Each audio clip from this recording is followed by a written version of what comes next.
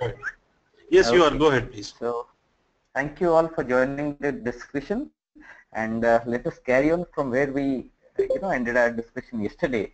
And yesterday we spoke about what is the importance of performance management, how do we value the requirement, how do we analyze it, and what are the benefits of transfer pricing and profitability, including the dependency between the two solutions or the two modules. Anyone has any doubt before we go ahead to the next module?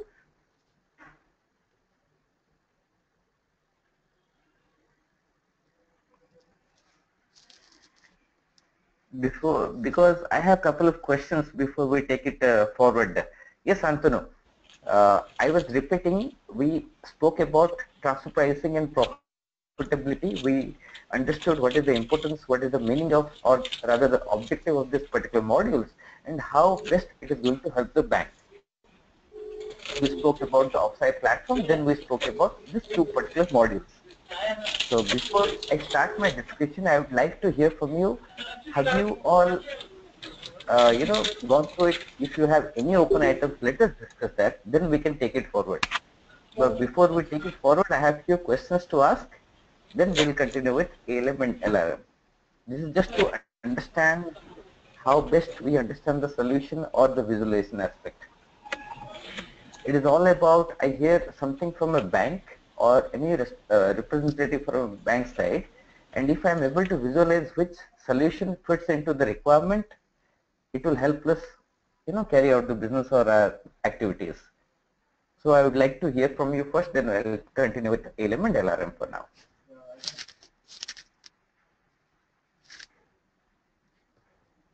I hope I don't hear from Syed first, and I would really be happy if people who did not speak yesterday, they come up with their understanding today and we take it forward from here.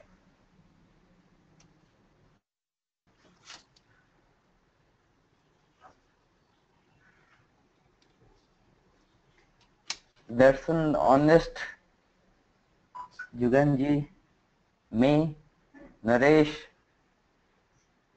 and Vinod. I'm expecting to hear from you guys.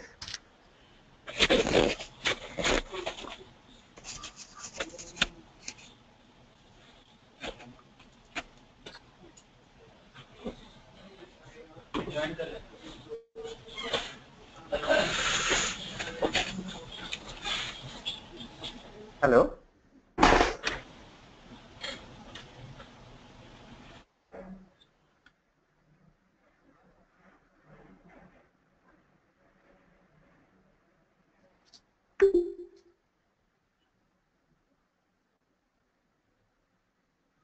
So who's going to continue with our discussion? Who is coming up first? I'm still waiting.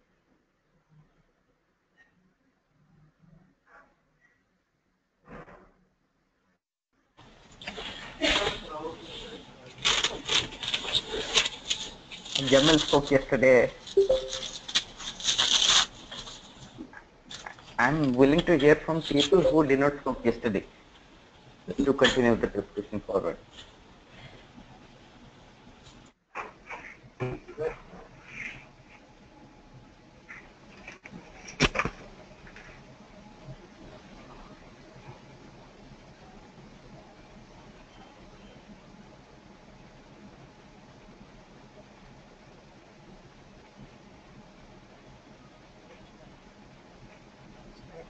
Tell me. Yeah, team, I'm waiting.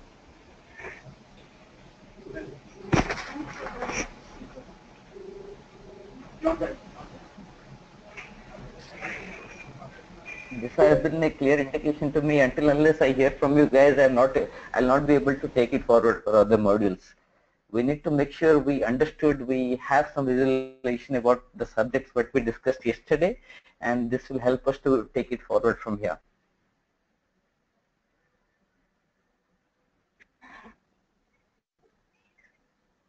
Yes, Ravi, can you hear me? Yes, yes. I'm not hearing from you, Syed, for now. I'm waiting Okay, for fine. people who spoke yesterday. Okay, fine.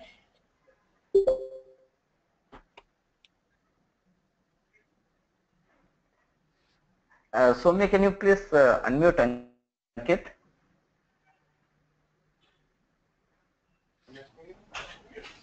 Hi, Ravi. Yeah, hi, Ankit. Good afternoon. Good afternoon, Ravi. I think I know a bit about, I think I remember most of it what we spoke about yesterday.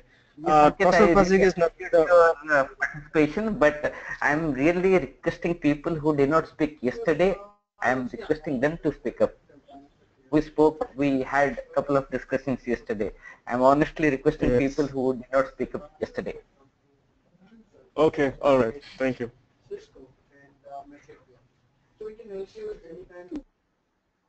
You're close to 20 people now, so I'm expecting few people to, yeah, come up and we take it forward from here.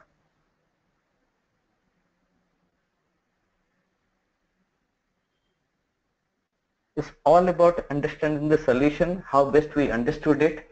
If at all any open items, we can discuss that and we take it forward. Because until unless we understand the concepts or the models what we discussed yesterday, it will be very difficult for us to, discuss asset liability management or ALM, LRM. These are all very critical areas or solutions which, carries optimum importance in terms of banking reporting or assessing the risk what the bank carries.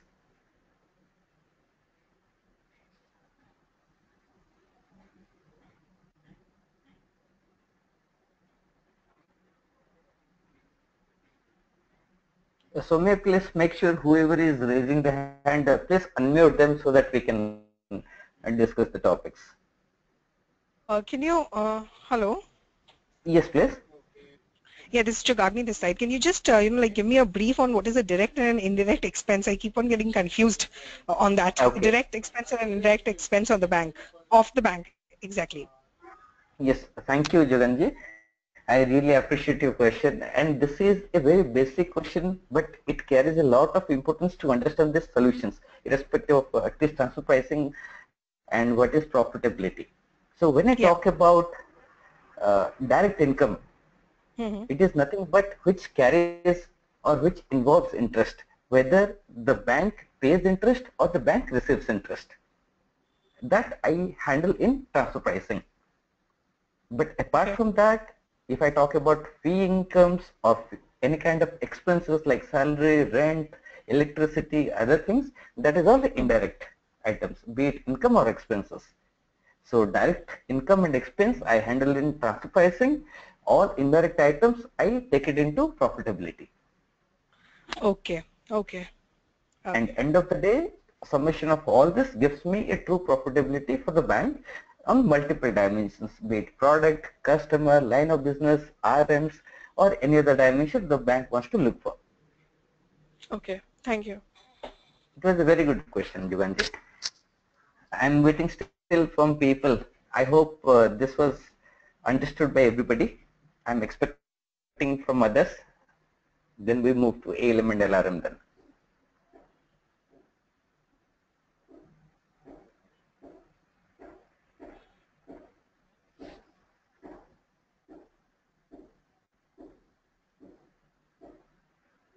Darshan, are you able to hear us? Darshan, honest. Hey, hi. Hi. Yes, yes, yes. I can hear you very well. Okay, Darshan. Let me know your understanding and if you have any, So sorry, there's a lot any, of. because that is very critical what we discussed yesterday. And it is I'm so very, sorry, Ravi. I couldn't hear you. okay. What I'm saying is the topics or the modules what we discussed yesterday, it is of prime Okay. importance. So Okay. if we could discuss few items or your understanding on this, then we take it forward for other modules. Yes, we basically discussed on the profitability. We basically discussed on the like how do we come out with in like there's a lot of commotion here actually. Okay, no problem, no problem. I can Are hear you you, able to get me? Darshan. Yes, I can hear you. Okay. So we discussed on how do we actually get the profitability and what are the and hello. Yes, I yes, hope please go ahead. okay. Please go ahead. So We can hear you. yeah. So like all this all the expenses, how do we calculate? I mean, how do we get the indirect expenses, direct expenses, and like and basically like the complete. I mean, when how the exactly like how much a bank will be giving the loan, and how will the money be this one. The complete module we actually understood. No, Okay. I'm this one. Any other views, guys? Any other views? Few points highlighted by Darshan. I'm going to, add up few things what you said. But before that, I want to hear from others also. Matthew, me, Naresh, Vinod, Jiver, I'm still waiting from you guys to hear from you. What is that here? How do I speak? Yeah, Matthew, I can hear you. Yes, please go ahead. No, I'm not able to hear you properly. A lot of breaks. I'm not getting a continuous. I'm just getting the headphone properly. Okay, okay, but you got my question, right, Matthew? I mean, in the meantime, they rectify your connection. If you could share your understanding also on the two models what we discussed yesterday, it will help others. Yeah, I mean, yesterday's time, I think we could understand how basically the profitability is made for on a transaction basis or type of business bank do, and how they'll take care of their what do you call the fund allocation, which is I think which is very crucial for the bank to sustain. Mm-hmm. I guess that is it. I think. Okay, okay. Thank you for your inputs, Matthew. Vinod there? Hello? Yeah, Ravi. Vinod, Yeah. Naresh. Yes, please go ahead with your understanding, please.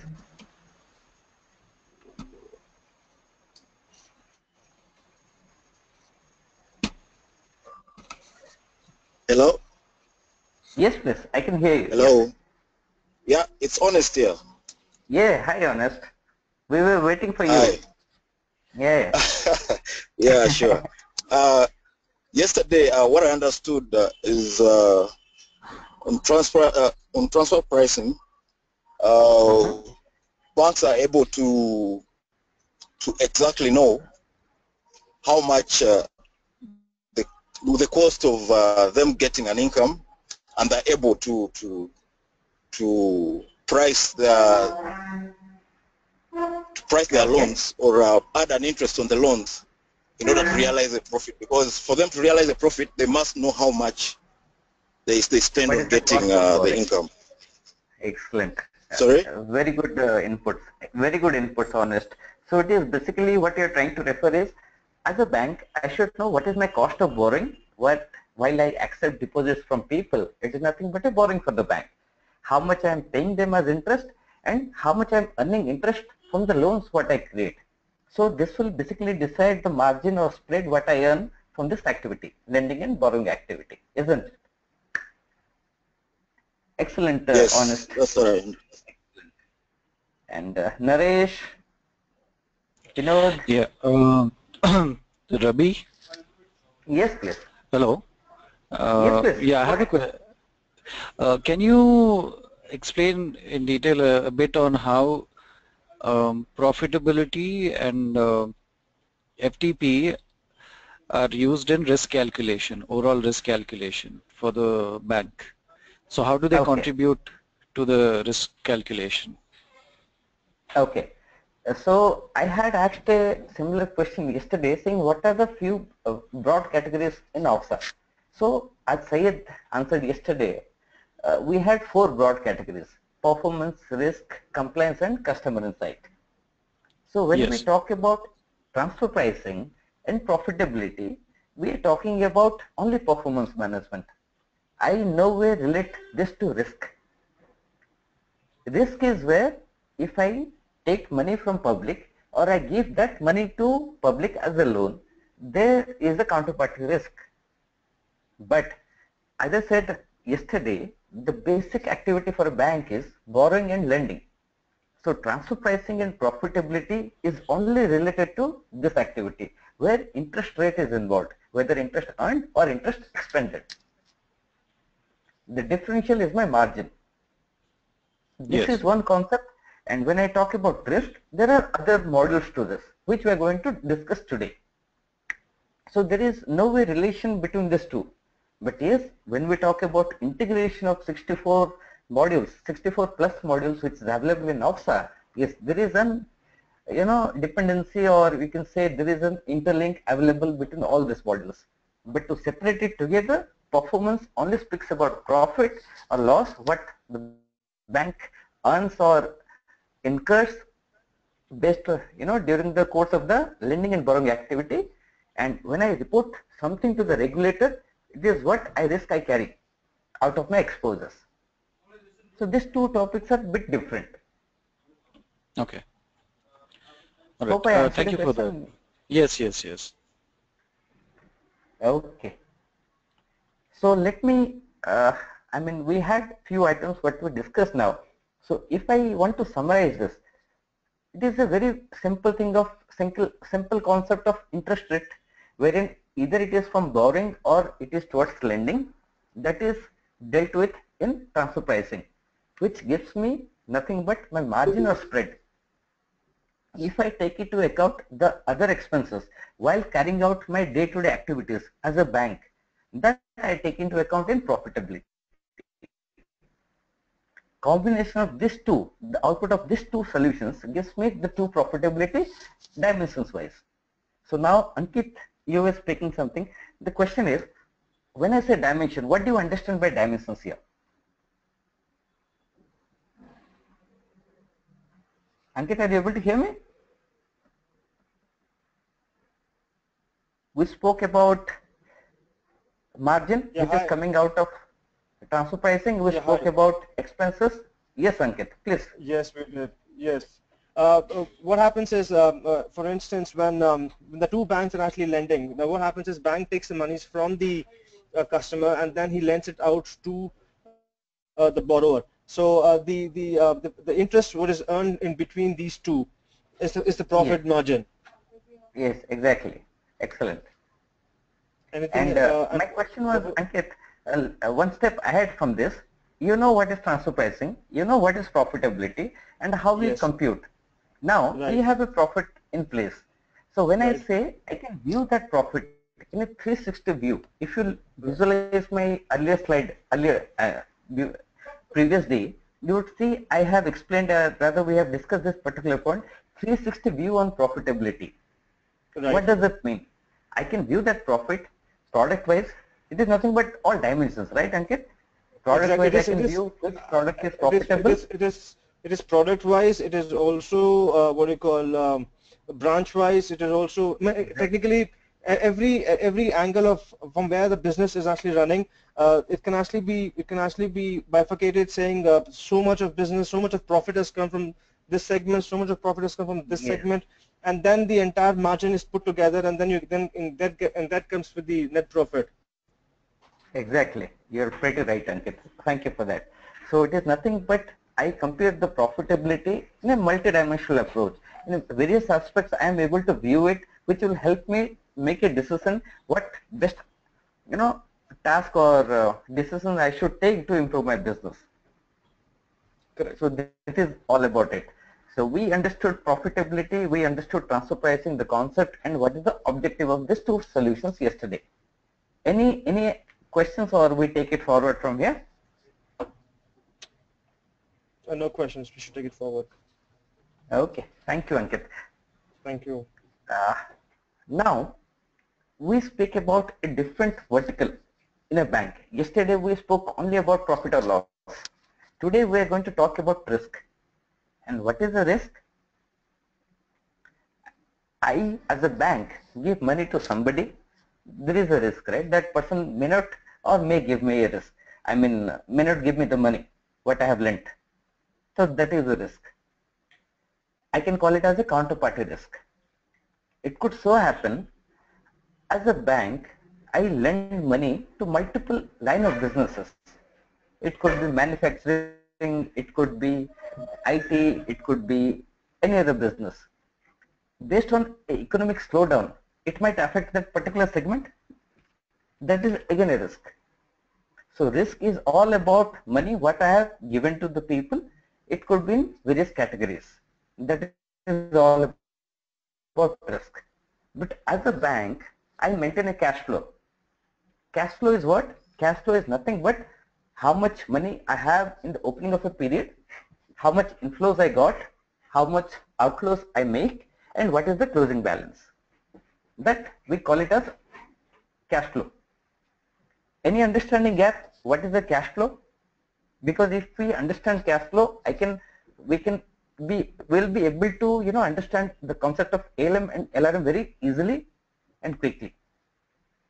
If anyone has any doubt on cash flow or understanding gap on cash flow, please let me know.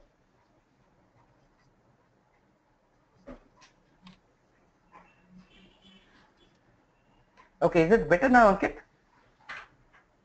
I hope there is no echo now.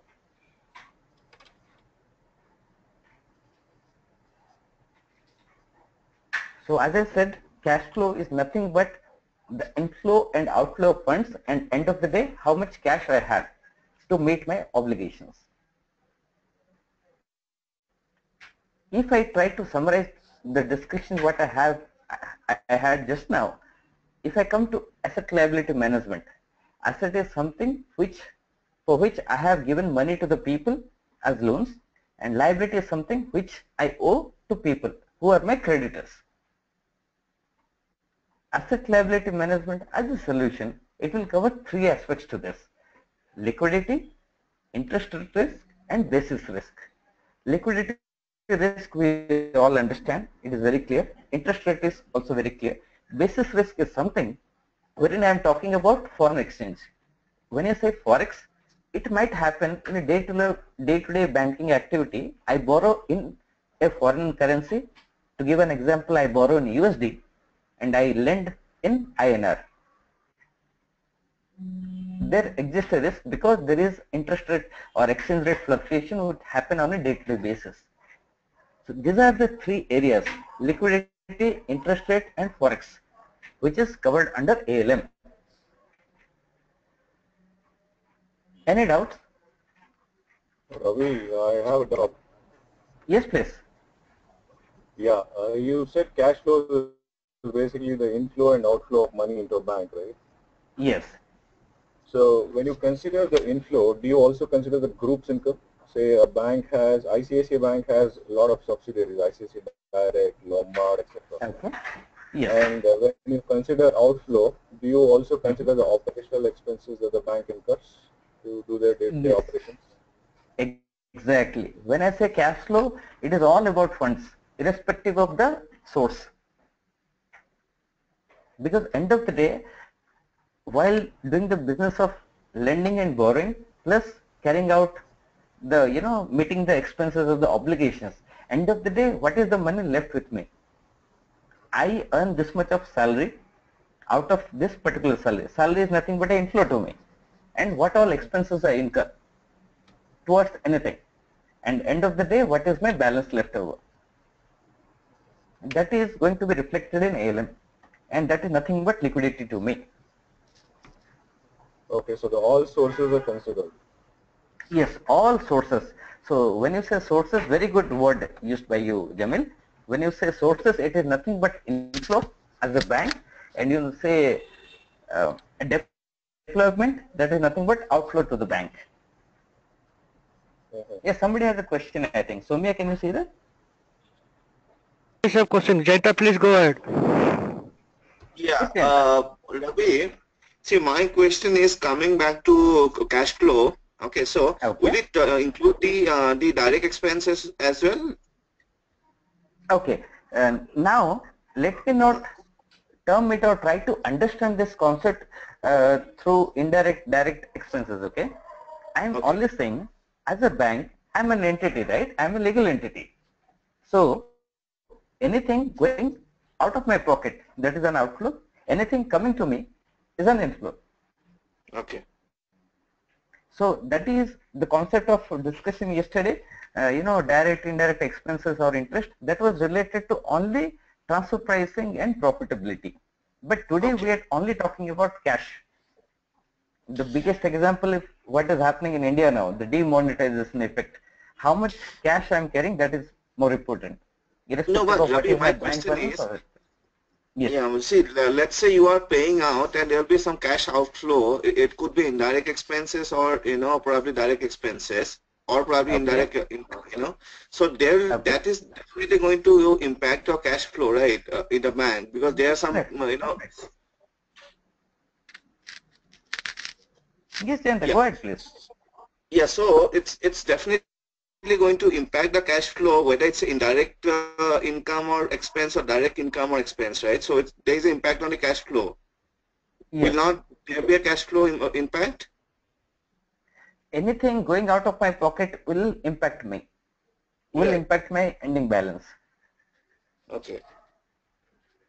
So ALM is a beautiful solution which gives you the true position of how much cash you are holding on a day-to-day basis or on a periodic basis. So Okay. ALM is nothing about, at the end of day to day, how much cash I am carrying, depending on the obligations, because bank, they get into contracts, right? I create a fixed deposit for 1 year, that is a contract.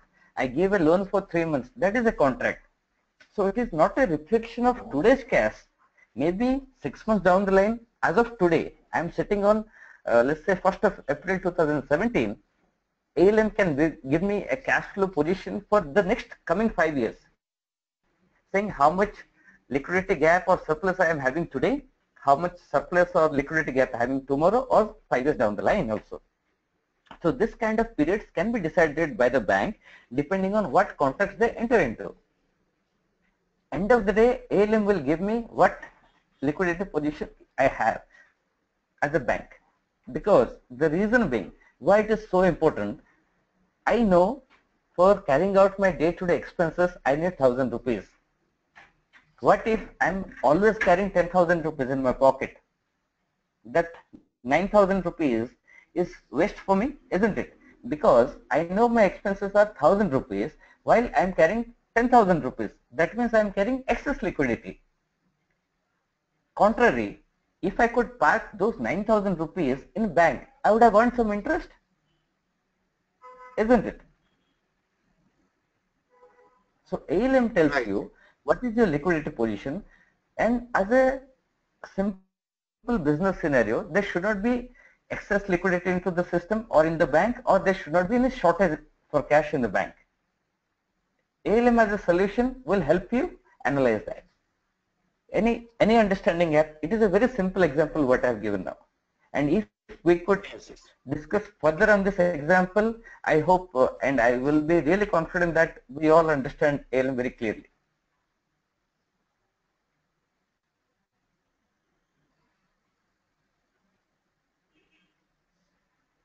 Any questions or anything you guys want to share based on your understanding?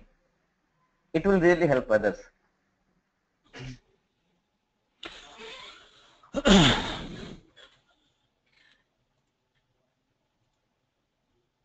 Who is coming first now?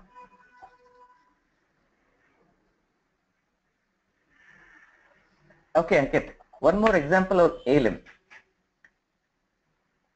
Okay. We are going to talk about your salary account, Ankit. Is that okay? Okay. Very important. So, 1st of April, you got your salary, Ankit. Okay. Okay.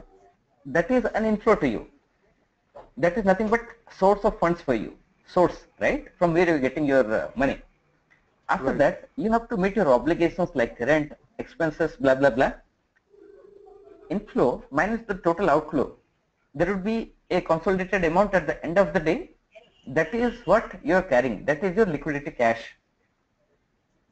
And Right. assuming you have 1 million in your account and there are a couple of outflows that happen, and end of the day you have 200,000 in your bank left as a balance.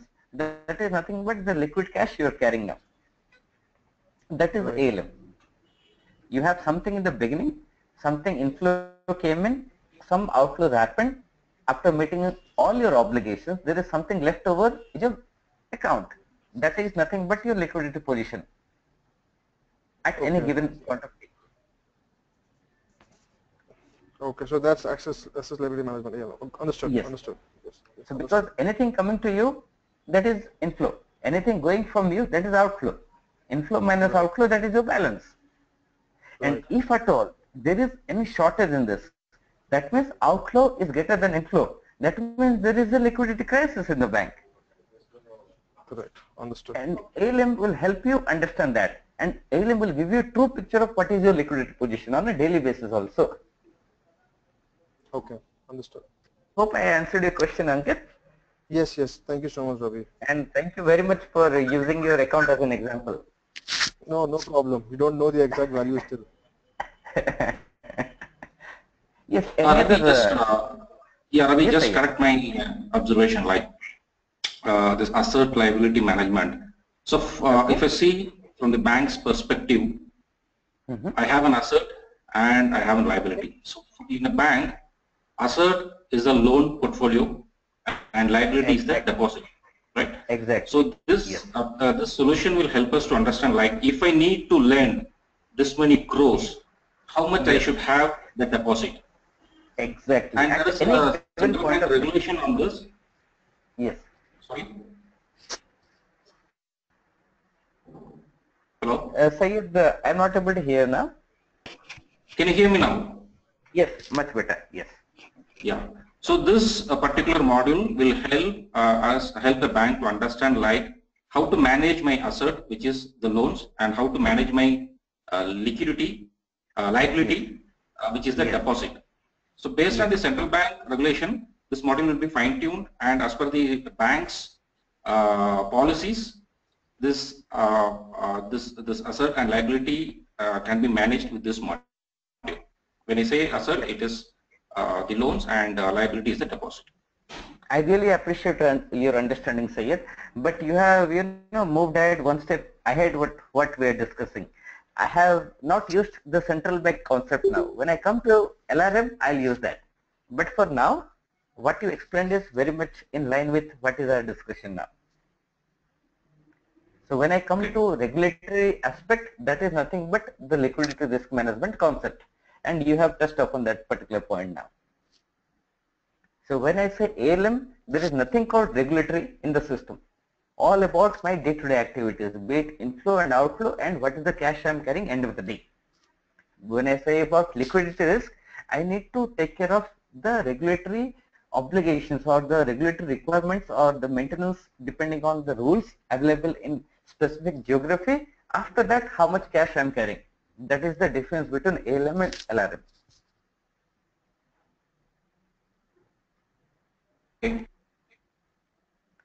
Thank you, Sid, for pointing out that particular line. Anything? Somebody has raised a question. Soumya, can you unmute? Unmuted all. Please go ahead with your question. Okay. Yes, sir. Go ahead. Somebody has a question, please. Yes, Antonio, go ahead. You have a question. Santanu, please go ahead. You are unmuted.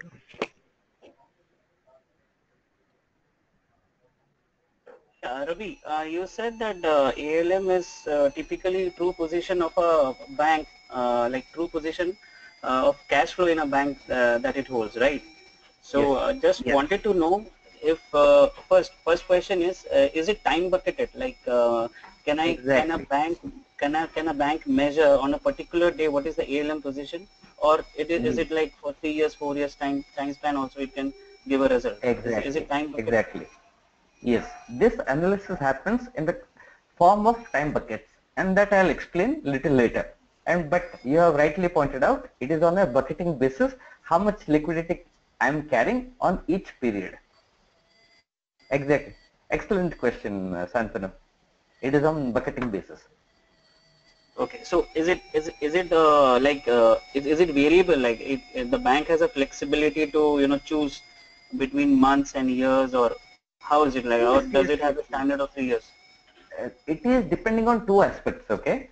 What happens is, as a ALM, I will not restrict you or as a bank to maintain one particular bucket.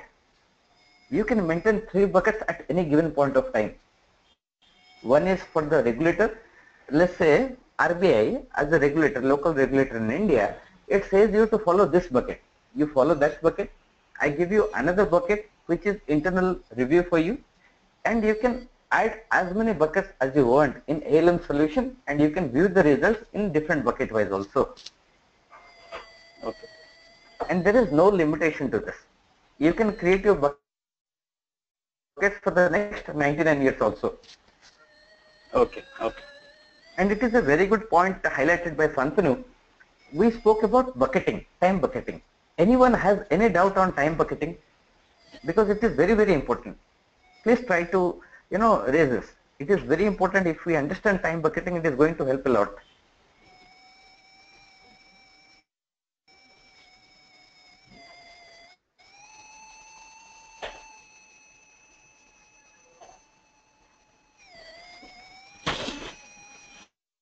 Mazhar sir, welcome to the session. Yesterday you were not available. If you could share your understanding so far.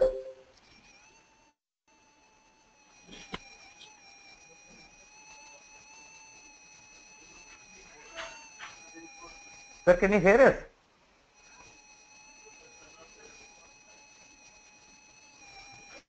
Can you unmute? Yeah, yeah, Ravi, I unmuted all. Okay. Okay.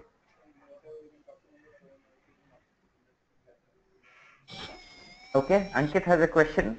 Time bucketing. Yes. Anyone wants to explain it before I throw some light on this? I would really appreciate somebody, try to explain what is time bucketing or what is the concept of bucketing. I'm not hearing still from May, then Mazhar sir, Naresh, and Susil also joined now.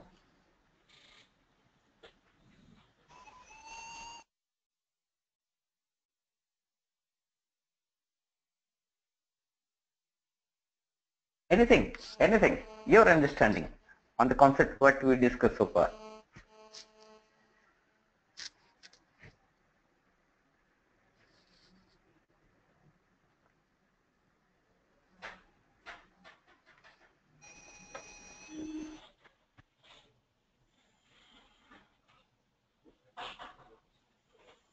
No one?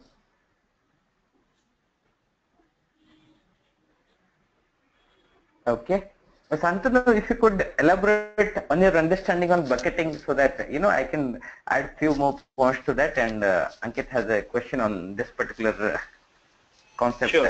Santanu. So, as per my understanding, because I was associated with a risk management firm earlier as well, so what I could decipher out of your presentation, it's basically a collation of assets and liabilities over a period of time. For example, say 6 months or 3 months, as per the requirement of the bank, and it might bucket it in time frames, and accordingly, the bank can know what is the true position of a cash that the bank is holding, whether it should lend more or borrow more. That is my understanding.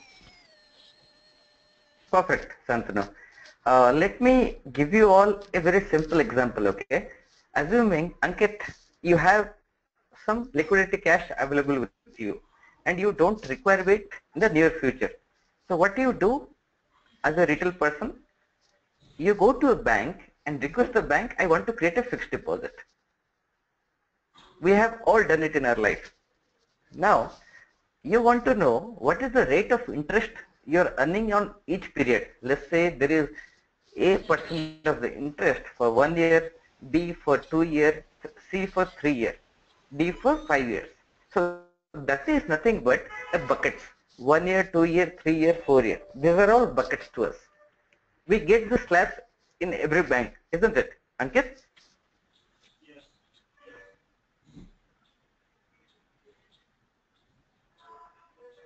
Can you hear me? Yes, Ankit. Yep. I mean, yes. Yeah, go ahead, please. No. So what you're trying to say is that if I actually earn 5% interest in the first year and 6% in the second year and the third year 7%, this will actually tell me the average of all these 3 years, or it will give No me average. exact figures? No average. I'm only giving you the bucket. First year is a bucket, second year is a bucket, third year is a bucket. So, time bucketing concept is nothing but I'm standing today. Today is 24th, right? 24th of November. From here, 1 month, what would be my liquidity position? That is one bucket. From 24th of November, 2 months, what would be my liquidity position? That is one bucket. From 24th November 2016 to 1 year, what would be my liquidity position? That is a bucket. Okay, understood. So I consolidate all the contractual obligations, be it inflows, be it outflows. The end result is my liquidity position on any given bucket. And this bucket starts from 1 day till 99 years also. Okay, understood. Clear, Ankit?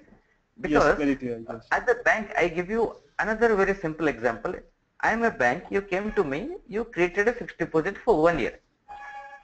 So, in today's date, the money what you have given me for fixed deposit, there is an inflow to me as a bank.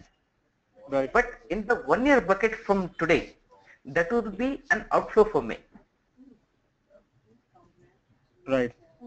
I'll have bucket from 1 day to specified period, maybe 10 years, 20 years, depending on the contractual obligation what I enter into with customers, I get to know my liquidity position. Then this is the concept of liquidity in terms of time bucketing, which is handled in ALM. Understood. Thank you so much. Any other questions, guys?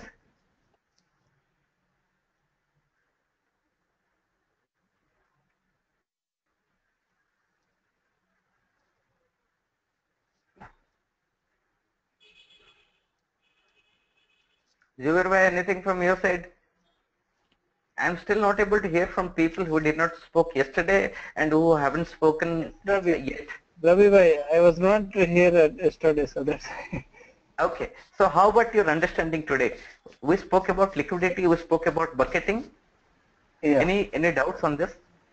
No, that's clear. So bucketing is all about time bucketing. I mean, that's a period for this time increment or interval used in planning and scheduling. So yes. So bucketing is nothing but in a particular bucket, how much of liquidity you are carrying, whether excess or shortage, depending on your inflows and outflows. That's it. Yeah. So that can be weekly, monthly, quarterly basis, correct? Yes. Depending on the way bank wants to create the buckets. There is no limitation to it. And few instances you will see different regulators, they request banks to maintain different buckets. In India it is different, Europe it is different, America it is different. Okay.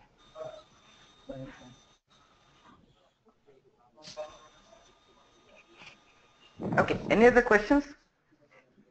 Yeah, I see a few members are not attentive. So please attentive in this session. That is Soumya to take a call.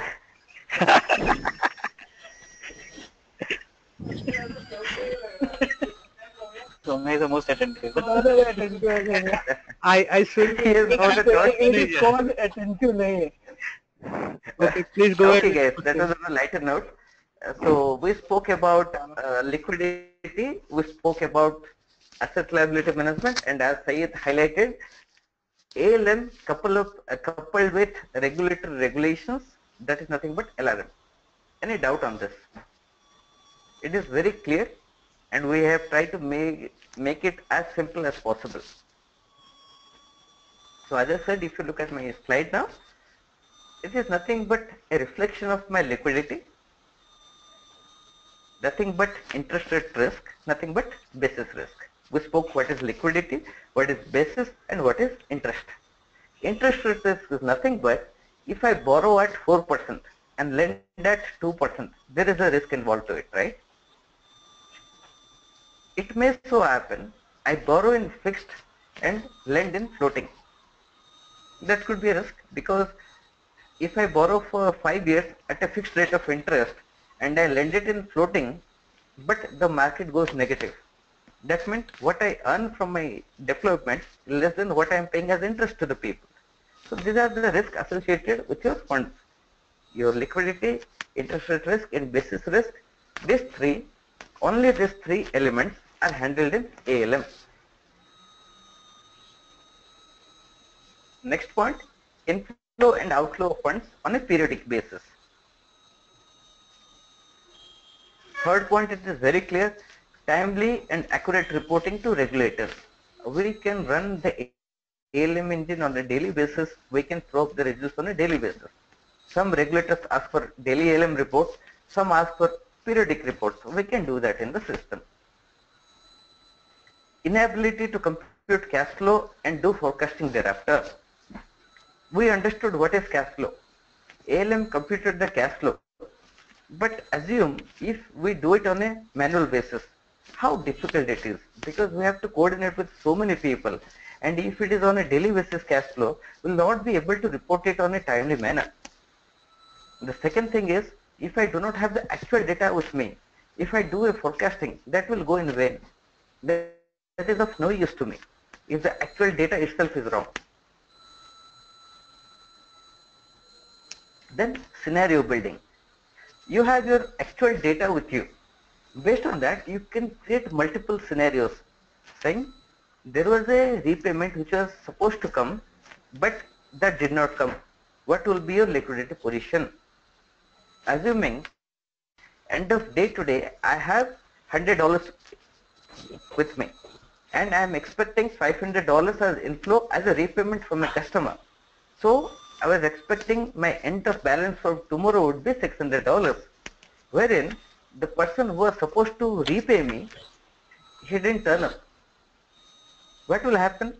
There is an expectation of $600 liquidity position for tomorrow, but I end up with $100. So there is a shortage, right? Because what money I collect from people, I owe people also. I may have to give them tomorrow. How will I meet that? So that is a risk. So depending on any kind of business situation, I can create scenarios in my application, and based on the contractual data or the actual data, I'll be able to view what is my true position in terms of liquidity.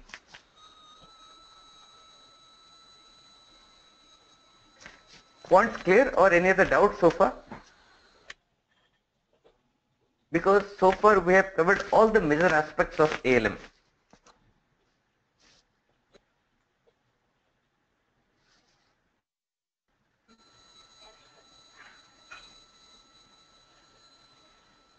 Syed, for you, any open items for you also, or it's all clear? Yeah, Jayanta has some question. Okay, okay, Syed, go ahead. After that, Jayanta will.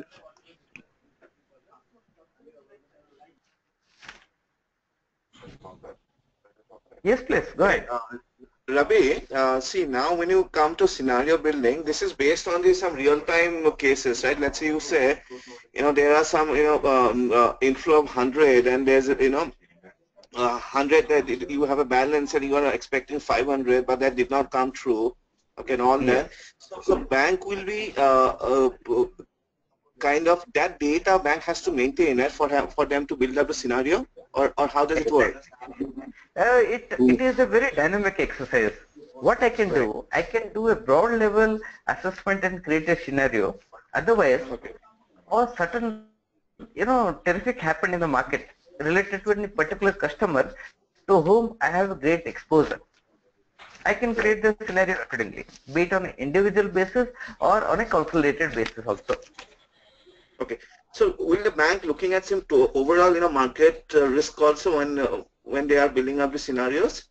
Yes, yes. Because end of the day, all the models what we talk about, they are all interrelated. But concept-wise, we are trying to understand each module segment-wise. Okay.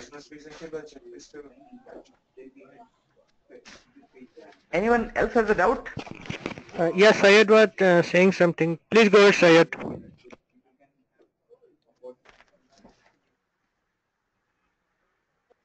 I was saying it was okay. Okay. There are few people, they haven't spoken up yet. I request them to come up, please. Their understanding, either they have any doubt or what is their understanding so far on the subject. I really insist.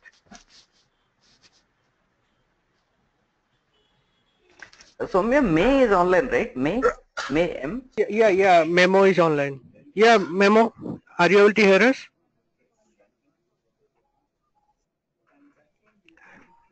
Hello. Rabi. Hello, hi, Harish. Yes, please.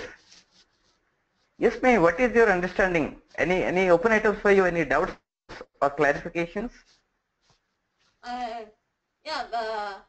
Unfortunately, yesterday's session I couldn't join. When I joined, the session was almost finished.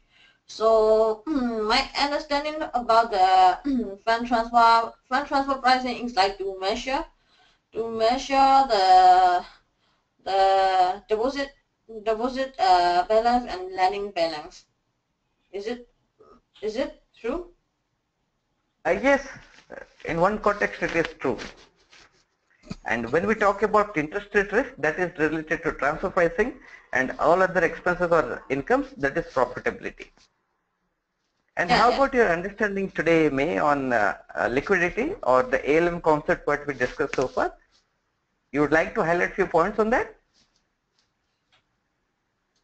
Yep. So my understanding about liquidity is like to visible on the profit and cost. Okay. And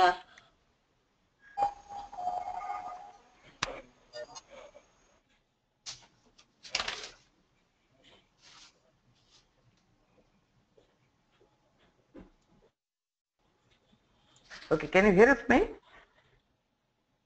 yeah, I can hear. Okay, okay.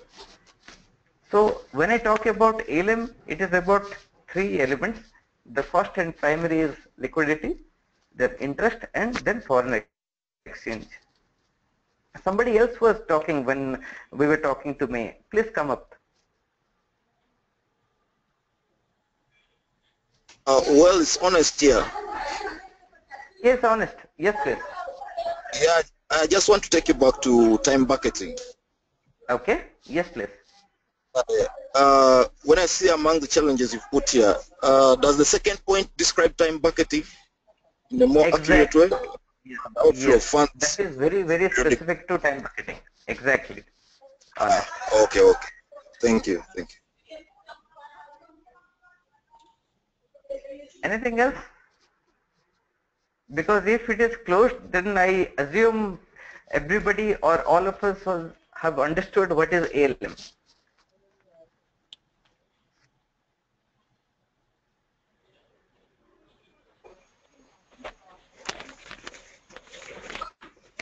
Okay, so we continue our exercise the way we did it yesterday. I'm going to I have a question. Yes, Ravi, I have a question. Yeah. See, there is something called call report filing by the banks to the central bank, right? So, so just wanted to understand, this ALM will take care of call reports kind of, return, or how is it? Okay, when you say call report, it is a terminology used for a particular regulator. Yes, we can do it through ALM. Very much possible. We can do that, right? Okay, right. Yes. Okay. Fine. Yeah, thanks. The battery, it works in the. Yes, somebody is talking. Please. Yeah, Yugani, you have a question, right? Please go ahead. Yeah. Hello. Yes, please. Yes. So it's here like the challenges that the banks that comes in the slide is inability to compute cash flow and do forecasting thereafter. So ALM and liquidity risk management from EPM actually does this, right? Yes. So and then you have come to the point that forecasting of fund flows based on actual numbers. Can you throw a bit light on this part of it? Like how can the forecasting of Okay, it's a very good question, Yuganji. Assuming I give you an example, I created my time bucket, I computed the cash flow, and I am assuming I am having the same example. $100 today, end of day. I'm expecting, or there is a contractual obligation from a customer by which he is supposed to give me $500 tomorrow. So if I take my opening balance and the inflow from tomorrow end of day cash balance should be $600. If that customer doesn't pay, that is a challenge for me, and there is shortfall of liquidity over what I have anticipated today, depending on the business scenario. And that is an example to this. Are you able to hear me, Juganji?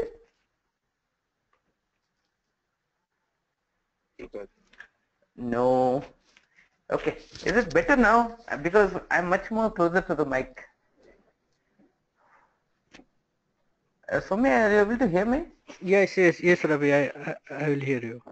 I'm hearing you. Juganji, better now? Okay. Please let me know once. Yes, please. Ravi, in this case, there will be obviously bucket mismatches. Not bucket mismatch, funds mismatch will happen. Bucket is going to be constant for you. See, I mean, as per this one, obviously, like, whatever the inflow of the cash, that goes to one bucket, and whatever this one, that, I mean, when it is, there'll be, I mean, that's what I feel is a bucket. I meant to be a bucket mismatch is what I said. I'll give you a very simple example what a mismatch means, okay? I'm expecting 100 as inflow and I'm expecting 60 as outflow tomorrow. Then what is your closing balance? 40. Any deviation to this, that is a mismatch. Or yes, I'm expecting 100 whereas I got 20, but I have to pay 40 tomorrow. That means negative 20. That is a mismatch. That we call it as funds mismatch. So the context can be two ways. The two examples what I've given you. So what from bucketing point I would say there is a deficit or there is excess liquidity in a particular bucket, then what I have expected today. That can be the statement for this. Okay. I know this is a bit complex, and since APM is an area which is critical for the banks, and it is expected, to take some time to have a visualization completely on the subject. But I would really appreciate who all have any open items, something we can discuss that, and there would be multiple sessions wherein we can discuss the subject again and again if required. Yeah, I'll make it as simple as possible. Yes, there were two people. One by one, please. Okay. Should I go ahead? Yes, Jayanta.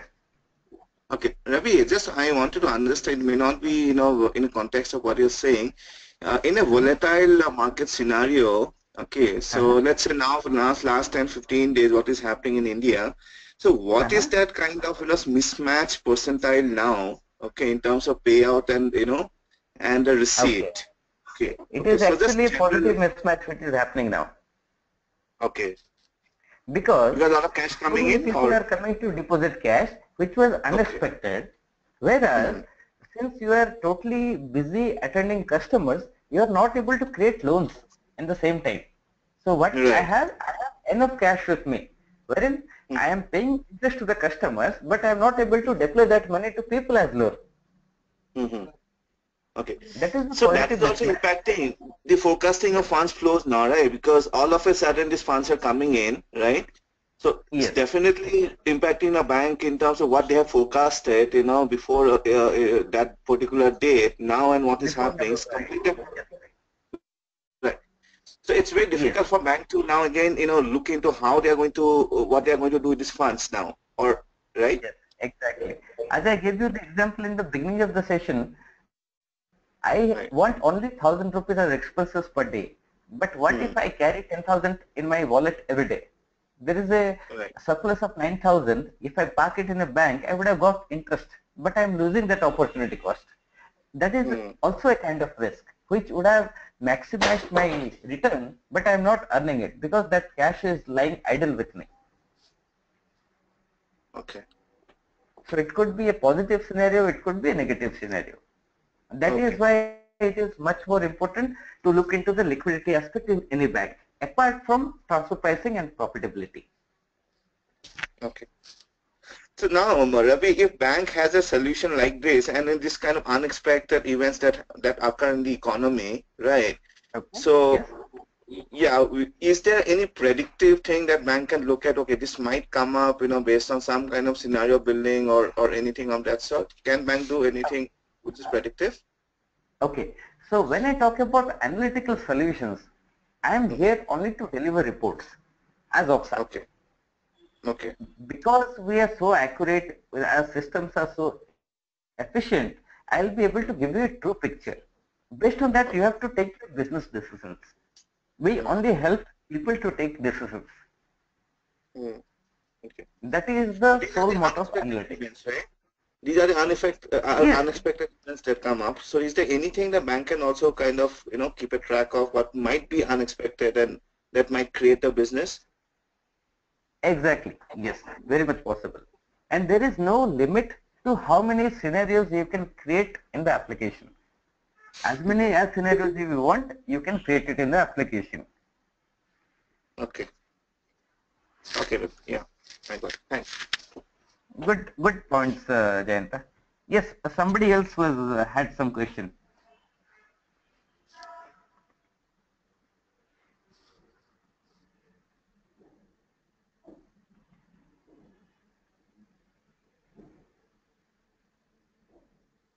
Okay, so I assume we have some understanding, clarity on liquidity, then ALM, and the difference between ALM and LRM. Thanks to Syed for the highlighting what is the major differentiator between ALM and LRM. Now I am coming to the next slide. Okay, there was a last point here. Complexity is due to different product profiles. I'll give a very simple example. As I said, I went to a bank, I created a deposit for 1 year. So bank knows after a year that money is going to go out of the system or from the bank. Now I give an example of savings account, current account, savings account. We call it CASA. In CASA, there is no maturity date or there is no tenor fixed. So how do I handle it? That is another product profile. So how do you meet all these product profiles and build your cash flow? That is what the point says.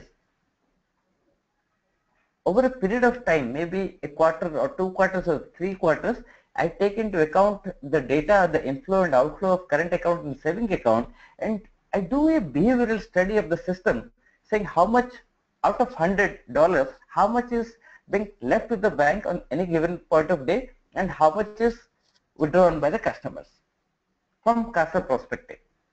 That is the product profile I spoke, because fixed maturity products or contractual products, we know there is an open date or start date and there is a maturity date.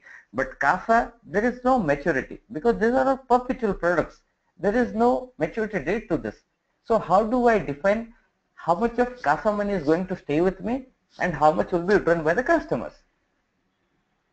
That is nothing but different product profiles, and how do I handle it in the system? Example of that. I hope people will have definite questions on this particular point. Your questions, please. These are all very critical items which I am trying to explain now. Yes, Darshan, tell me please. This is a little out of the way of, question. No problem. Go ahead. Okay. You sometime back you just told that this is an advanced analytical engine. More than more than this one other Oracle product. Yes. Okay, but why have they differentiated? because we are into a unified concept, we are not only catering to liquidity, I can cater to 64 plus areas as of today in OFSAA, which is a requirement for any bank. Depending on the budget, we can propose the solutions. I can cover as much as areas as possible, which is not handled by any other system in practice today, as of today. Okay. That was the context of that discussion. And I think Kedar has highlighted this point yesterday and today also. Okay. Any other questions, please?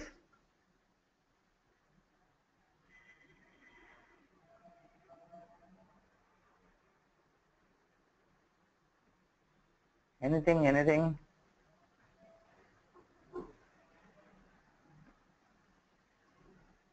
Ravi, when we say complexity is due to different product profiles, so whether this ALM will observe only the issues, or will it throw some ideas or throw some scenarios for how it can be rectified, how we can remove the complexity? Yes. Two examples what I have given, Sayed. One is fixed maturity products. You have a start date, you have a maturity date, which is very simple. Any application can take it, right? Now, I have given you the example of CASA, current account or savings account, where there is no maturity date. So, on any given point of day, you would have certain CASA balance in your system or in your balance sheet. How do you segregate that CASA balance in different time buckets? That we can design it in the system itself. Or there would be few products like, there is a particular loan which is getting matured over a period of time. You pay on a monthly basis. There would be certain customers who, due to different challenges, they are not able to repay the loans. It might so happen, I am not paying continuously for 1 year, and suddenly I come up and I pay the loan in 1 year. Again, that is excess cash flow to the bank. So these are all different product profiles which we can design. The models can be designed in the application to handle the maturity profile. And that is why I say each product profile is different. Some has a fixed tenure, some has indefinite tenure, and we can handle it within the system with multiple ways. Okay. Anything else?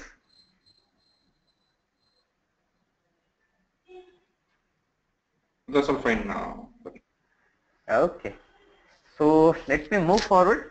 This is the context of ALM and LRM today, what we discussed.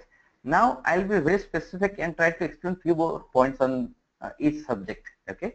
Please stop me if you have any open items to discuss. This slide is very, very important. If we understand this, there is nothing like it.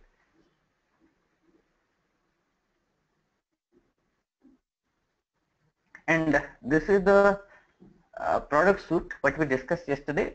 Yesterday it was about performance management. Today we are talking about risk management, wherein from OFSAA perspective, ALM and liquidity both are coming under risk management module.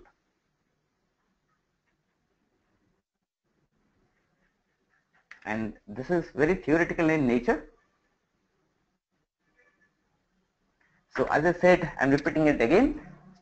You might see this as a question in your polls or questions, I mean the test also. ALM caters to 3 areas: interest rate, liquidity, foreign exchange or foreign currency or basis risk. These are the 3 areas which ALM caters to.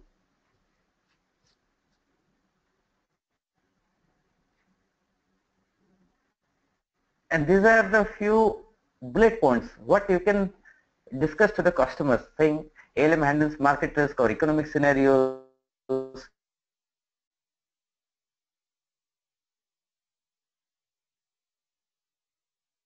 the stochastic or deterministic rate for CASA.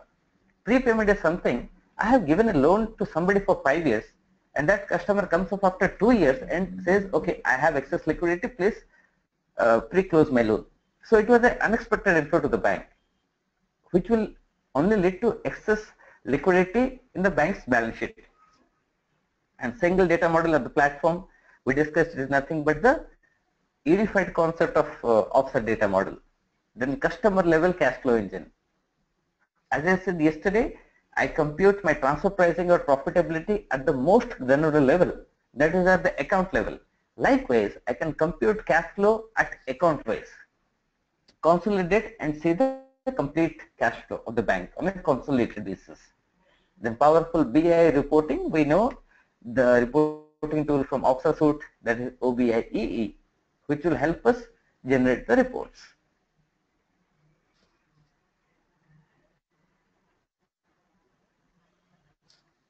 Objective-wise, Soumya is going to share across the slides with you. You can have a look at this in detail. And these are the few reports which I can show you. As I said yesterday, it could be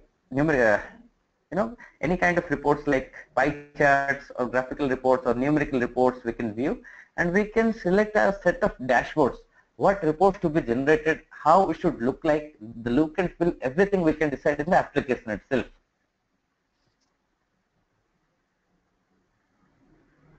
These are a few sample reports. See, this is the detailed cash flow based on currency.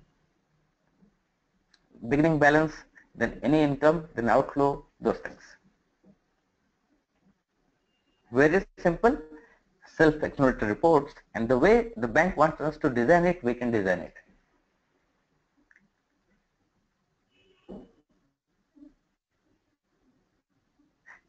We can have cash flow product wise, as I said, multiple dimension wise, we can view the reports. This is an example of a product cash flow report.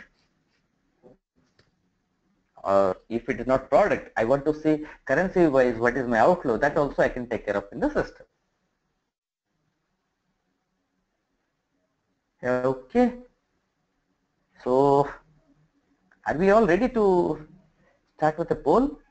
Let us see what our understanding so far.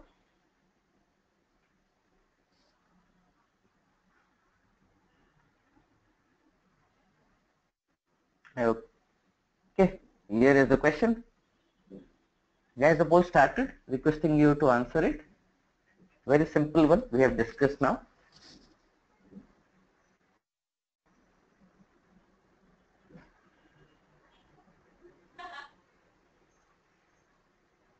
Yes, somebody has a question, please. Soumya? Please go ahead.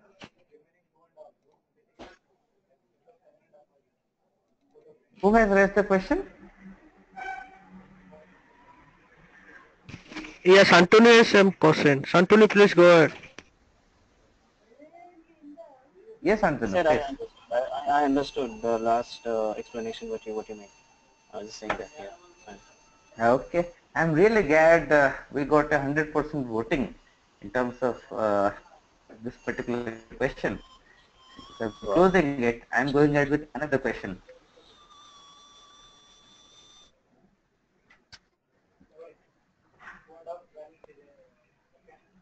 Guys, the voting started.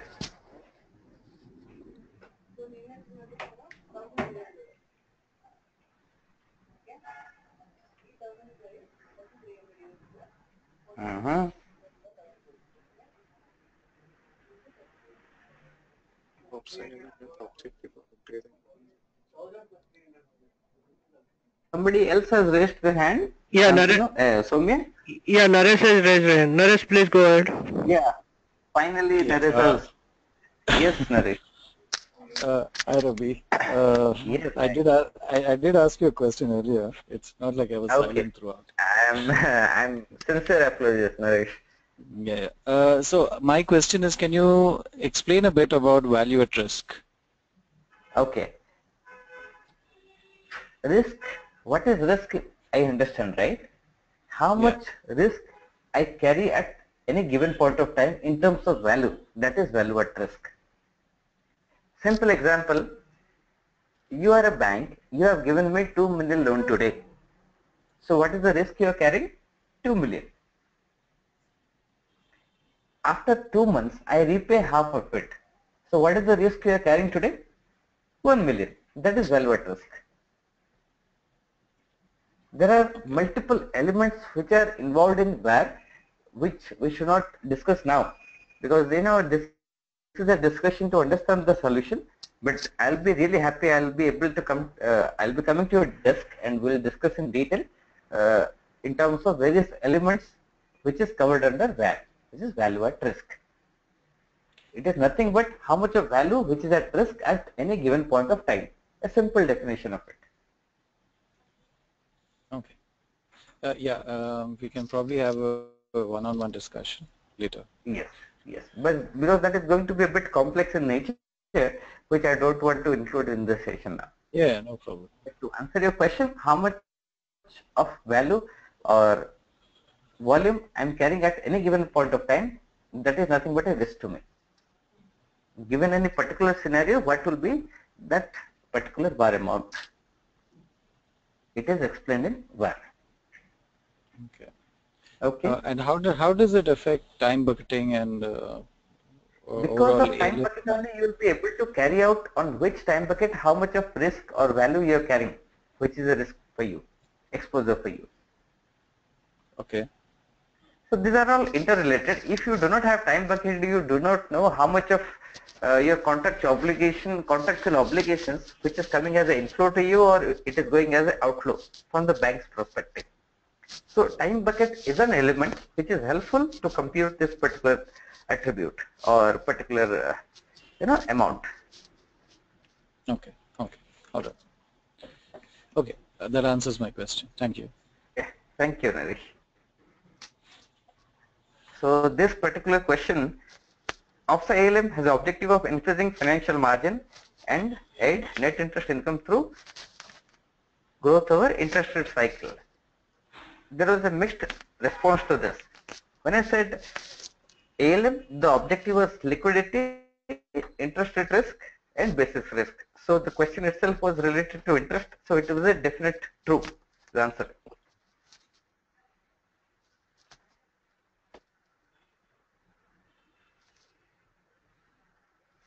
Okay. Any other questions, yes? These are few of the reports.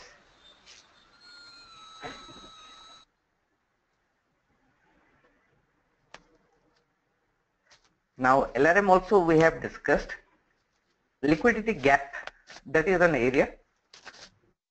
If I say we have given, or we have rather discussed this particular point today, I am saying we have time buckets.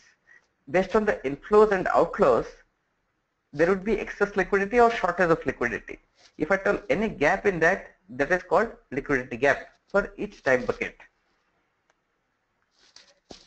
Based on my contextual data, I create multiple scenarios and do analysis, that is scenario analysis. Then contingency funding. Contingency is not certain. It may happen, it may not happen. That is why we call it as contingent assets. Sometimes there could be a scenario, I have given it of something, but I have written off that particular loan. That customer may come up and pay me the total outstanding due or a part of it. That is all a contingency scenario. So all these things can be added to your contractual obligation in liquidity risk. Vijay coming in. Yes, somebody has a question? Was it honest?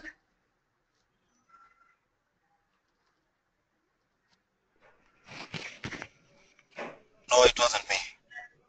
Okay. So these are the challenges. These are all theoretical discussions. So this is one slide which you can help while you discuss with customers, mainly to highlight what are the key features of liquidity risk management. As I said, ALM caters to liquidity, interest rate, and basis risk.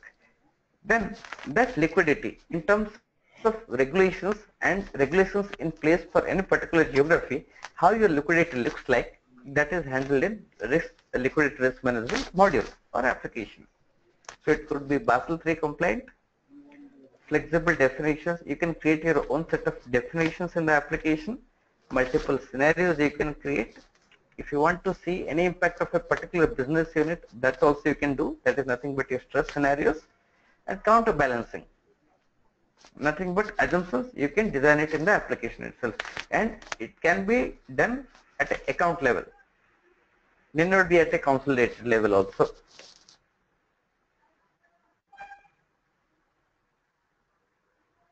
I know it is a bit hard to digest everything in today's session, but I hope we have a basic level of understanding on what the modules are.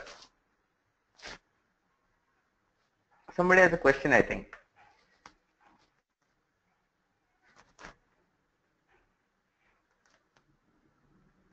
Okay.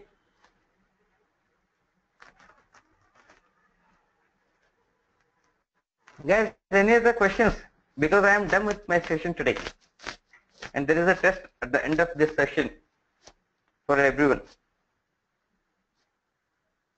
Ratish sir has clearly instructed yesterday evening that not to fail with the test, because we only conducted the polls yesterday and we are about to start the test in some time now.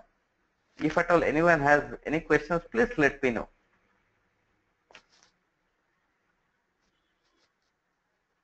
You're getting the team to curse me now, huh, Ravi? No, sir. I'm just repeating what you. I'll go on mute now. Yes, Santanu, you have a question now. Yes, Santanu, please go ahead. Soumya, can you please unmute Santanu? Yes, Santanu, please go ahead. Yeah, Ravi, wanted to know why do we have liquidity risk management under the EPM pillar? Because liquidity risk is a part of risk management. It should be ideally under ERM. So why have we designed it in a form like it is under the EPM pillar? No, it is, but completely under ERM vertical. As I said, transfer pricing and profitability, what we discussed yesterday, that is coming under EPM. ALM and LRM, that is completely under ERM from OFSAA perspective. Okay, this is under ERM, right? The doubts, yes, the doubts why it comes up, this is because of the scenarios or the vertical we are into, that is nothing but banking. These are all interrelated. From OFSAA per se, we do a distinction with EPM, ERM, but as a bank, for a treasury, it is all the same, which is coming under treasury. Okay. That is why the confusion is. Otherwise, whenever you hear about risk, that is coming under ERM straight away. Okay. Okay. Just like ALM also. By OFSAA perspective, it is under ERM, but yes, from bank's point of view, it is always under performance. Okay. For the bank, it's performance. Yeah. Since we are talking about OFSAA, this is the segregation: transfer pricing, profitability under EPM, ALM, LRM under ERM.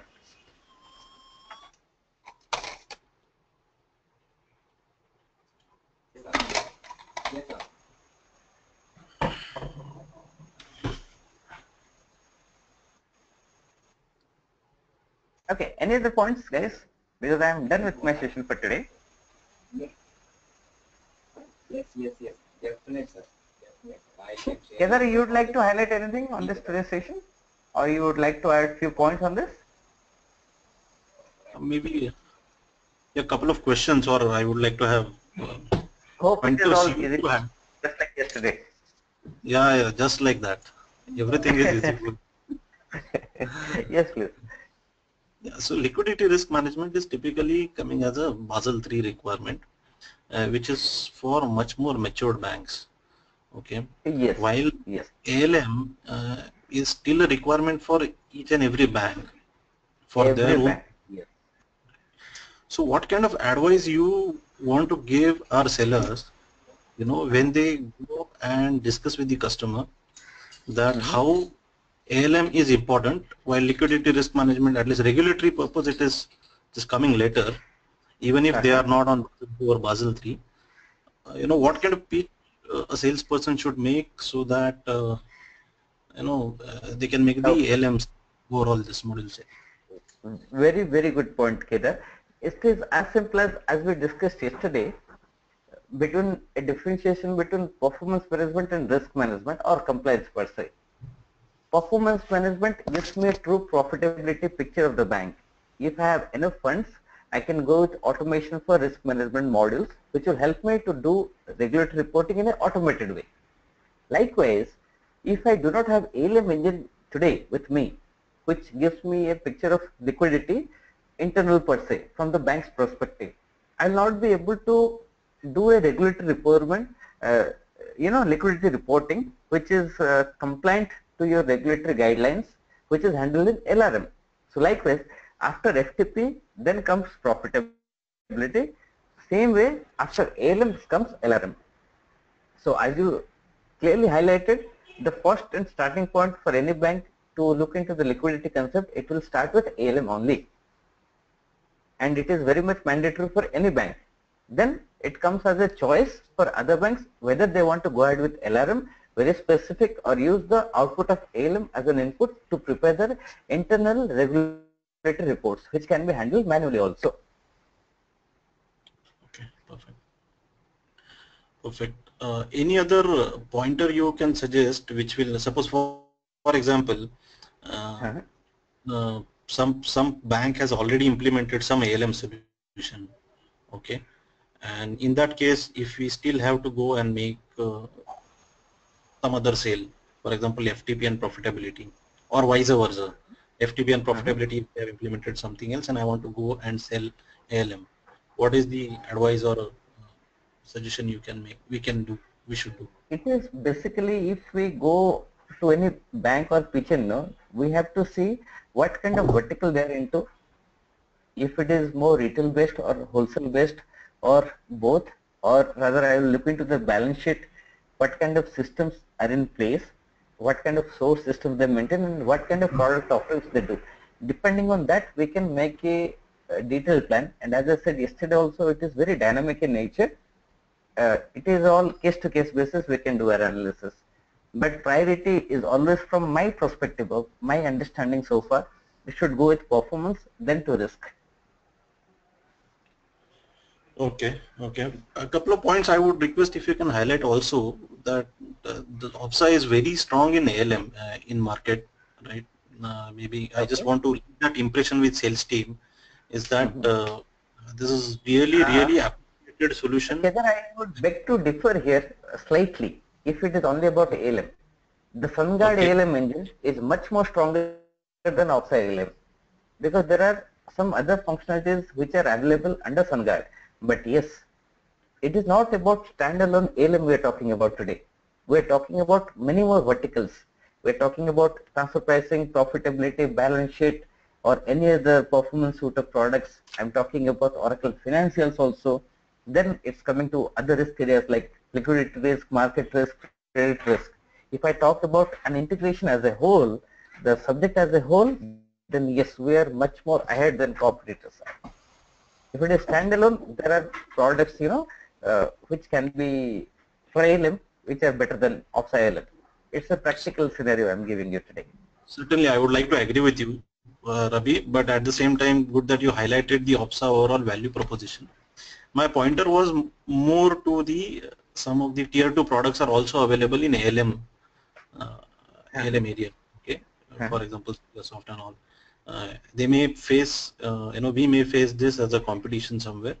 So as you have highlighted, one is that we can give customer the unified value of OFSAA and change the game in terms of number of modules and requirement, show the customer the bigger picture of various modules of risk management and performance management, which we can bring to the table, and then handle the competition. Similarly, at the same time, we can also speak about the enriched features. I think then Ravi can take over and control the situation for us. Yes. I think 2-3 points. Go ahead, Ravi. Yes, that is it, Kedar. You have highlighted the points, and if we are talking about a complete unified concept, yes, this is where we stand for, and we are much ahead than our competitors are, which our competitors, I mean, where they stand as of today. Apart from that, it is, as we discussed yesterday, it is a phase-wise implementation for any bank, if I start with. So it is not only we are going to engage with the bank as of today, what their position are, we're trying to visualize, or we're going to give them an architecture which is going to help them over a period of time, maybe 5 years or 10 years down the line, and it will really reflect in their ROI, return on investment. Because as I said yesterday, I have used the word CapEx. It is a capital expenditure for any bank to go ahead with analytical solution implementation. So it is not only limited to a particular subject. We are talking the entire suite as a whole. So this way, OFSAA is going to be very, very helpful to banks than any other solution. Yeah, Janta has a That's question. all from my. Janta, please go ahead. Hey, Ravi. Yes, sir. Ravi, I have a very basic question here. Let's say if there's a scenario where the head of treasury or the risk, talking to already tier 2 partner on a modular basis. Let's say he's looking at an ALM. Okay, now we make an entry into the account, and we have to position OFSAA, which So what would be that that pitch, the functional pitch that we should give it to him? Okay, he being a functional guy, okay, so that he starts deviating from that tier 2 solution to OFSAA as an overall solution for the bank. So can you help me out with that, please? Yeah. This question I would really direct it to Kedar. He is an expert in this particular area, and I'll be talking more of the subjects for today, Jayanta. Kedar? Okay. Yeah. Thank you so much, Jayanta. You raised this question. In fact, that's what I wanted. However, I actually wanted even Ravi to contribute in this, specific to the product and highlighting some of the features of the product. Okay. If I am, typically I have seen this situation. When there are 2-3 methods in which I have approached the situation, and many times I have seen success, many times I have seen failures as well. So there are 2 ways. Okay. OFSAA, first of all, is a platform-based solutions. Okay. Yesterday we discussed about OFSAA value, that it has a unified architecture wherein it has a unified data model. Then it has an infrastructure layer. Okay. If you could recall, and there is also a top-level BI layer. Okay. Now, in that architecture, what it provides you, a lot of ready-made tools, okay, and flexibility at each level. Okay, data model comes up with a lot of functionalities of its own. The infrastructure comes up with a lot of functionalities of its own. Okay, for example, rule engine, form builder. Then the BI layer comes up with a lot of end-user facilities of its own. Okay. So it gives them the enormous power in the hands of the user to not only to go live, but to handle the changes required. We are in the field of regulatory compliance field, wherein the regulations are coming every 6 months, 1 year, 2 years down the line. And if you want to go and change certain things, for example, certain thresholds, in a grounds of built coded applications, which are typically tier 2 applications, which are written on Java or .NET, it's a big and difficult task, okay, compared to a platform-based solution, right? So you can highlight to them that the time to adopt, time to market, and secondly, the ease of handling or ease of maintenance with the business user is much more with platform-based solution like OFSAA. Okay, this has typically been accepted. Okay. Okay. Second thing which we discussed yesterday about the unified value. Let us always try to take the person or take the bank senior level, okay, not at the procurement level who is looking for the procurement of a particular solution, but let's take it one level up, right? Let us discuss about their requirement today and down the line 1 year, 2 years, and what is the regulator is thinking, discussing, asking them, right? Once we start in that kind of a discussion, you will come to know there are few other things are also looming around. Along with ALM, they would be also talking about risk management, certain compliances. They would be also having some challenges on the profitability side. If the discussion is prioritizing the areas the bank is looking for.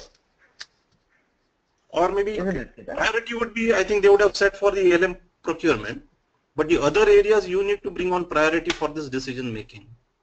Okay. Right. And you could possibly do that and show customer the larger picture, then this changes, right? So first point can give you some value in terms of a differentiation. Second point gives you a different playing ground or different rules. They will treat the other solution as a point solution and OFSAA as a solution as a strategic solution, right? Kedar, just one question here. Let's say there is a discussion coming up, starting with EPM, right? And then we talk about profitable transfer price and profitability, so on and so forth. And then how do I drive this discussion towards ERM, saying, okay, there is a probably, you know, so the risk that they have to look at, and if ERM is risk is taken care of, you know, or probably ALM is taken care of, and they can, the liquidity part is also kind of, you know, they can look at. So how do I drive this discussion there? Actually, a very good question that you asked. That's where we said that ALM for bank is a performance point. Okay. Right. So when you said here, so you're talking about a performance at a treasury level. Yesterday we discussed about FTP profitability were absolute numbers. Okay. Right. But ALM actually tells us how to deal with the situation in terms of cash flows. Right. So that's a performance aspect. So we can think if you're looking at a performance level, but at the same time, because of that performance problems, there are a lot of risk associated with which Ravi discussed today: liquidity risk, basis risk, and interest rate risk. Okay. And same risks are essentially required for Basel III compliances. Okay, Basel III has associated risk management framework in which liquidity risk management in Basel III is an essential addition. It was not there in Basel I, Basel II. And Basel III is also around in by year 2018. There is a mandate going on for Basel III. Earlier to 2016. Now it has gone to 2018. Right? So if we connect that ALM to liquidity risk management and Basel compliances, definitely customer will start looking at the overall thing. Secondly, whatever pointers we said now was yesterday we said about the typical value of the solution. Once you populate certain data for say ALM, same data is required for liquidity risk management solution, right? And for a few other things. So you don't have too many solutions to you know, implement, build, too many projects to be done, too many ETLs to be built to source systems, right? So just try to highlight to the customers that, oh my God, there are too many projects would be there happening in the organizations. Just try to create some psyche, you know, many times as a salesperson we have to go and, you know, create a hype around something. So you just have to create some hype around that, because otherwise it's going to be too many things at your head, incremental, too much of cost, too much of effort, especially at the IT people, right? How will you manage so many projects? If you do it once, next time you are going to do only delta. Give some concept around that and it sells. By experience, I'm telling you it sells. Ravi, beyond this, if you feel, is there anything which I should have added, or if you can add? Okay, you have touched upon all the areas, I would say. Rather, you have answered it much better than what I could do for this question. Okay, thanks, Kedar. Yeah.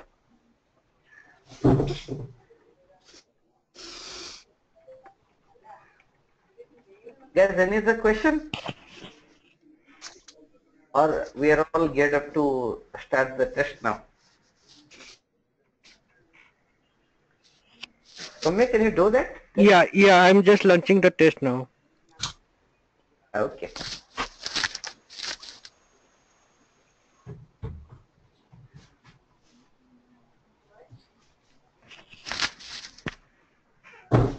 All the best.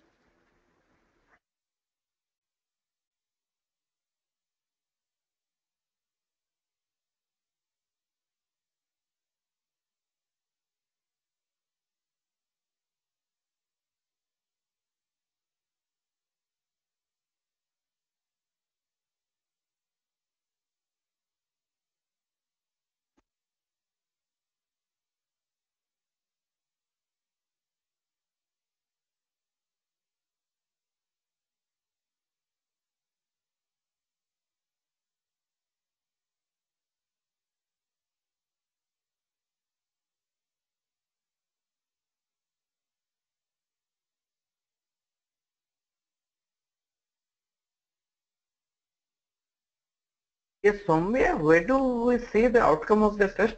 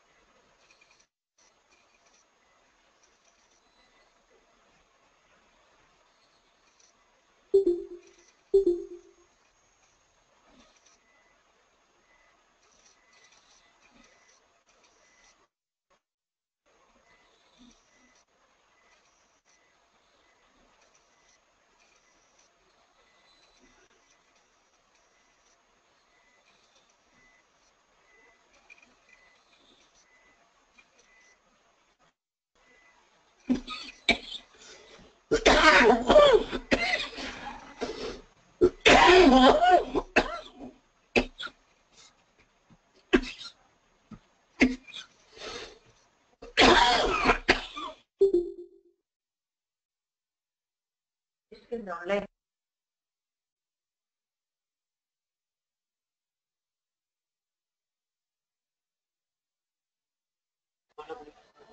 for LRM in a bank. For instance, one other threatens solvency when its regulators monitor. Yes, Soumya. Soumya, can you hear me? Yeah, Rabi, tell me. Hello. Yeah, Rabi. Yes. So, how will we know once everybody has submitted the test? Yeah, I'm just Post and seeing everything. now 31% has been submitted the test. Guys, Yes, that I can see now. So, what is the time frame you have given for this test? I think I didn't give any time. They take their own time. No problem. Yeah, na contraction activity, right? Not sure. I think Discuss there's a करके लिख रहे हैं क्या? yeah. Ratish. I'll just walk up. Yeah, that's why I unmuted all. No, they are discussing internally, not They are over the mic. inside sales teams actually they would be. I think there is a group. I have not submitted. No. I've given an answer.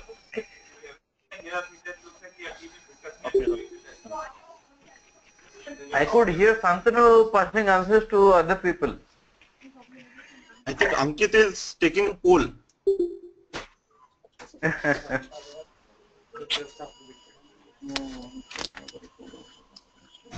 Sir, I'm doing it all by myself, sir. I'm a very obedient No, person, sir. what Kedar said is, Ankit, Oh you are my passing God.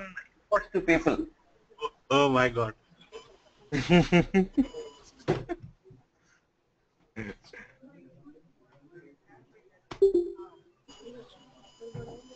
Why people are leaving, I don't know.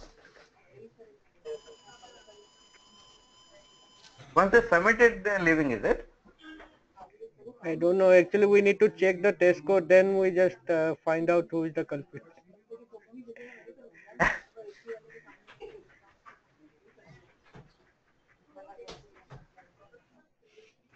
So, Soumya, what are the price arrangements depending on the score?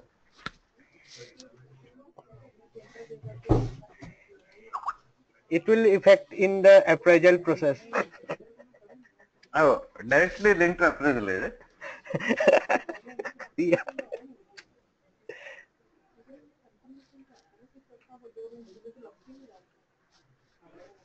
Then in that case, Kedar, it's good that nothing is there for delivery, this kind of test.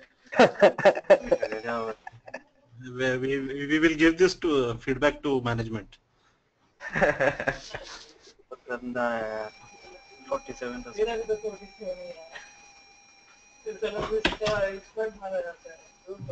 कहाँ गलत कर रहे हैं?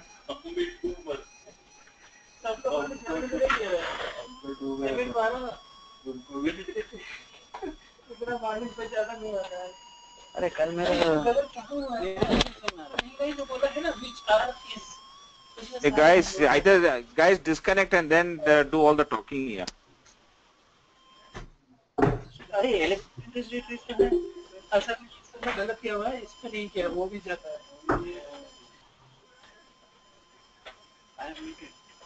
Zubair.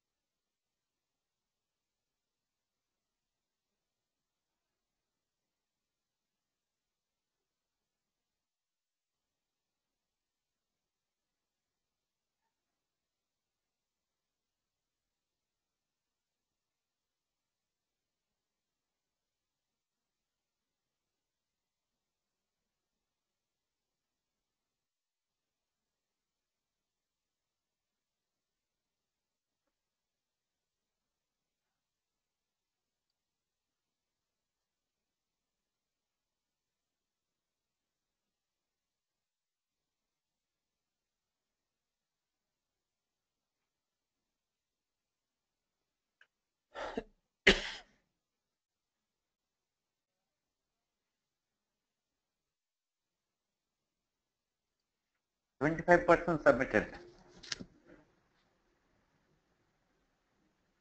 So Soumya will be able to view the result now, or how is it? Those who submitted, they will see the correct answer and with their score. Okay, nothing for the presenter, is it? No, nothing for presenter and organizer. Okay. Yeah, that is wrong. That is wrong. The presenter should have been should know exactly who's getting what. Sir, in that case now Soumya is going to send us the consolidated ALM report related to this. The presenter and organizer are the who knows the question, so we will get 100% answer. No. They have what Rathi sir is saying. We have a right to know the scoring. Yeah. We'll get the test report within 15 minutes. So I'll share with you all. Well, I think everybody has submitted now. Yeah, 83%. So after that, you have a feedback session also. Kindly give the feedback about the how you feel about this session. So it also be important for us to give you better.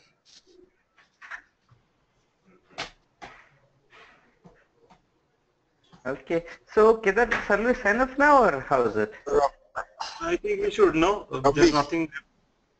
Yes, honest. Hello? Yes, yeah, I'm trying to submit, but it's telling me, sorry, it appears you have already taken this test. How? When I try to submit. Yeah. Soumya, can you help honest on this? Yeah, Honest, please tell. Hello? Yeah, Honest, are you able to hear me? Yeah, I'm trying to submit, but it's telling me. Yes, I'm able to hear you. Yeah, tell me. Actually, your voice is not audible much. Your voice is breaking. No, I'm saying I'm trying to submit. Okay. But I'm getting a report that says, sorry, it appears you have already taken this test. Okay, so I don't know. I can't even see my marks. Okay, might be you just click on retest. So retest is not allowed here. So once time what is recorded is recorded. Submit. I just click on submit, then it says, sorry, it appears you have taken this test. Okay, can you please send us the screenshot so we can give it to the go-to meeting guys about this issue. Thank you for raising this issue to us. So honest, end of the day, Soumya has given you a very political answer, and you are escaped from the scoring. No, I just wanted to see my marks, but I mean I can't now. He will do a retest. I hope we have no more people who have similar problems. Now. Yeah, 92% has been submitted. So can we know who else is left? I don't know. We need to actually the system needs 15 minutes to recalibrate all the reports. So it takes after 15-20 minutes we'll get to know who gave the test and what their progress and what their scores. Okay.